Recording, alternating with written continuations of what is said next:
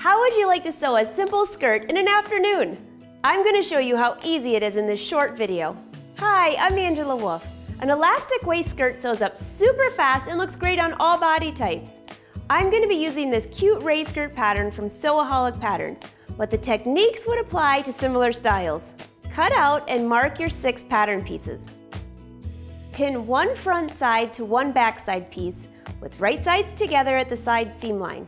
Now stitch the seam with a 5/8 inch seam allowance. I'm using contrasting thread so you can see the stitches better, but you would use a matching thread.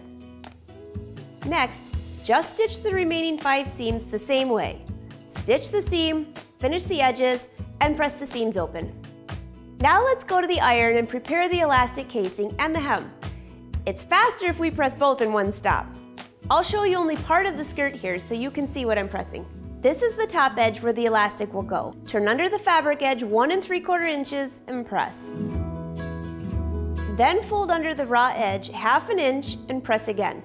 This is the perfect width for 1 inch elastic. We will be stitching along this folded edge, leaving a 2 inch opening to insert the elastic.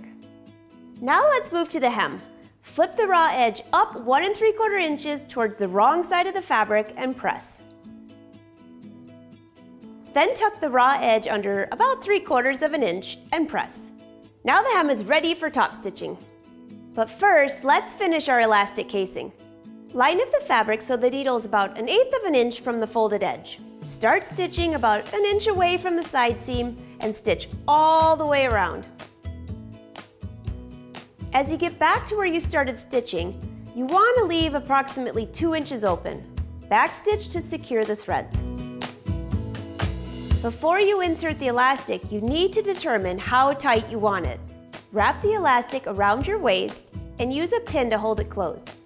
Make sure it's not too tight and not too loose. Use a fabric pen to mark where the elastic should cross on both the outside and the inside of the elastic. Now I know after I insert the elastic into the casing, these 2 markings need to meet. You can use a bodkin or a safety pin attached to the end of the elastic to insert the elastic into the casing and ease it through until you get all the way around. Check that the elastic is not twisted.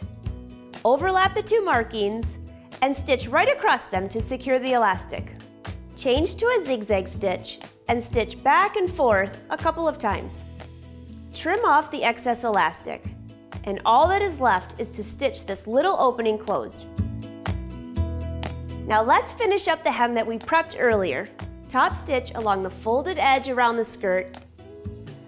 And you're finished! You have a brand new skirt in a couple of hours. Thanks for watching, and don't forget you click on the I in the top right corner of this video to learn more sewing techniques or to get the pattern I've been using in this video.